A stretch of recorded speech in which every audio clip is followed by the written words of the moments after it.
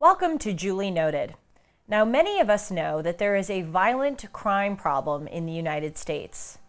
But what we don't always hear about is that in addition to the crime being committed, there are often good American people who try to intervene and do something about it, and they are punished nowadays for doing so. So in this short episode of Julie Noted, I'm going to focus on 4 occurrences, incidents that have happened over the past few weeks that are examples of how this whole push to legitimize crime has bled over into actually stopping people from preventing that crime from doing what they would do. Let's start with a terrible story that came out of LAUSD, which is the LA Unified School District. I film here in Los Angeles. LAUSD has 450 schools under its jurisdiction, and they actually defunded their police. That's right, the LA Unified Board actually has a police. They defunded their police back in 2020. In April of 2023, earlier this year, there was a 14-year-old girl at the Sun Valley Middle School who was beaten up by several students many times after she was escorted through the yard by one of her teachers. Let's look at this video, and then I'll tell you more damning details about this story. As other feet and other fists started falling. Says he's never seen this video. Captured by another student and posted all over social media. It's saddening how cruel that video is, and you are probably wondering, where are the teachers? As I mentioned, the student was being escorted or walked across the schoolyard by a teacher when boys and girls started to attack her, kicking and punching her. What happened was the teacher who was walking her across tried for a few seconds to break up the fight and then stood back and watched as that girl who was lying on the ground was mercilessly being beaten. Why? Well, the teacher was actually asked this question by reporters, and he said that according to LAUSD rules, he could, quote, not touch the students. I mean, it's unbelievable that now we have actual school codes that are saying that even in instances of fighting, teachers can't even touch students. This teacher also said that he had no training on how to properly restrain a child. You have to understand, this is all this woke stuff, that if a fight breaks out, if crime happens, you can't do anything about it because you may, restrain the wrong student, push back the wrong student. I don't even understand their lines of argument, but it comes from this idea you just have to let it happen. It's sick. I mentioned that the LAUSD board defunded its police force. From 2020 to 2022, they cut their budget from $73 million down to $59 million. That's by 20%. The number of sworn officers was also cut by 33%, and the entire police department that is in charge of maintaining safety in these schools was cut from 468 employees to 321 employees. Now, the LA School Police Associate VP says that he is not surprised at all at the increase of violent incidents, specifically this one, because there were fewer police and teachers are not allowed to break up fights. And there was this culture of legitimizing bad behavior. Let's go on to another incident that also happened over the past few weeks. There was an employee at a supermarket in Colorado, the King Soopers supermarket, which is a subsidiary of the Kroger. And this employee witnessed several thugs stealing $500 in merchandise.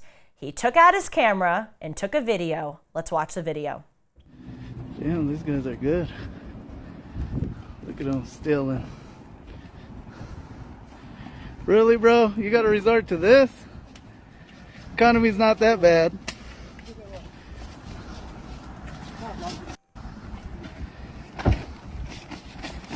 Hold on. Better get it while the getting's good. Oh, damn.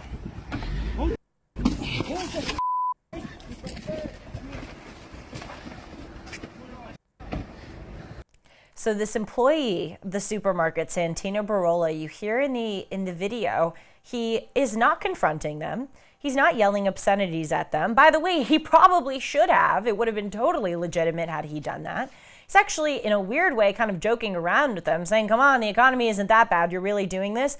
The point is, he was standing back, taking a video, zooming in on the license plate number in order to report it to the police, which he did.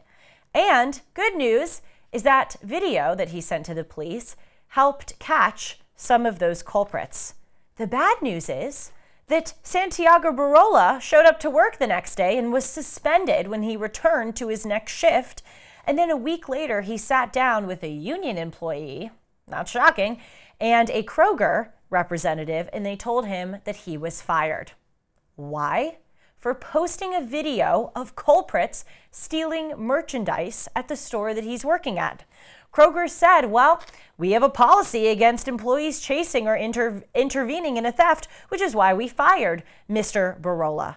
Mr. Barola also says that he received racist comments about his video, but his response was, I didn't see color when I confronted the thieves. I've seen criminals, black, white, brown, purple, it didn't matter. A crime was being committed. Wrong is wrong, and a crime is a crime.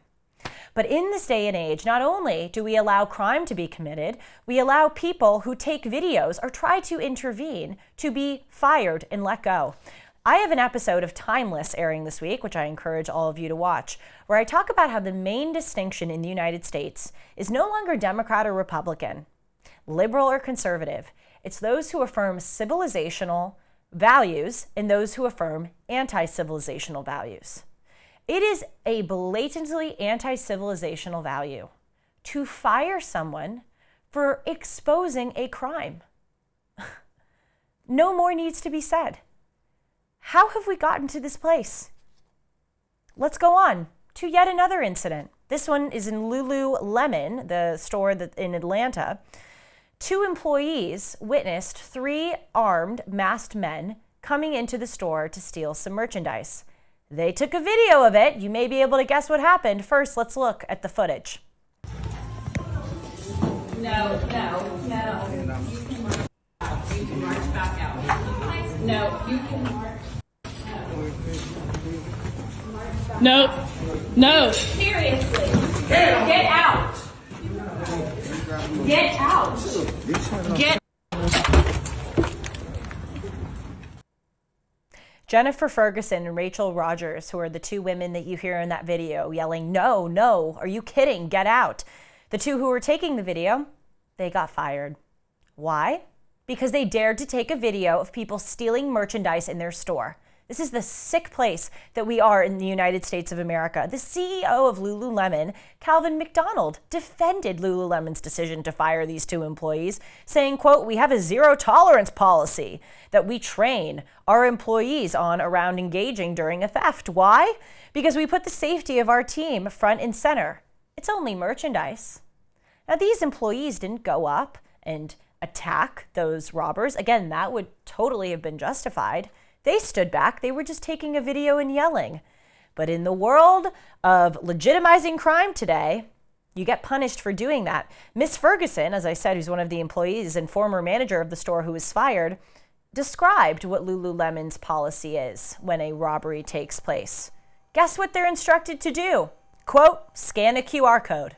That's it. I'm reading from Ms. Ferguson. We've been told not to put in any notes because that may scare other people. We're not even supposed to call the police, she said.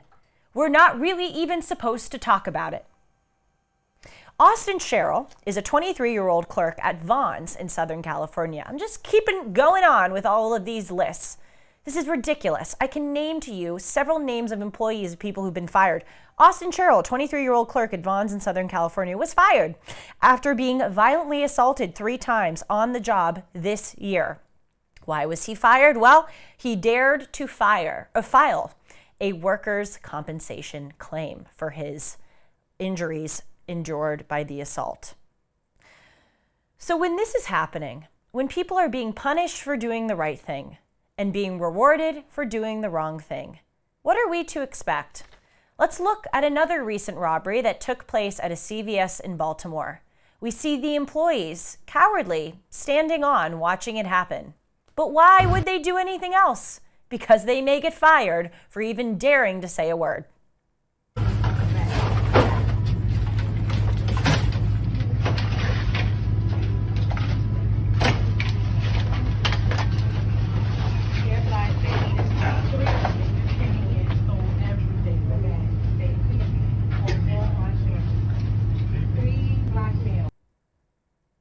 Yes, it's very clear indeed. Some of us affirm civilizational values, and some of us really don't. Thank you all for watching. To see more noteworthy news, hit the subscribe button down below, and I'll see you all soon. Take care.